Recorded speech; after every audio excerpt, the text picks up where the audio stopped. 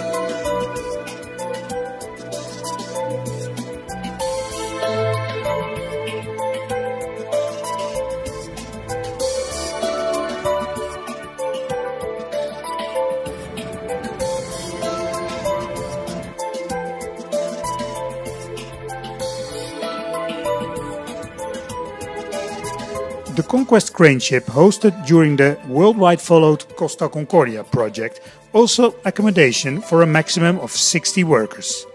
Sleeping, eating, working, all was done on the Conquest MB1.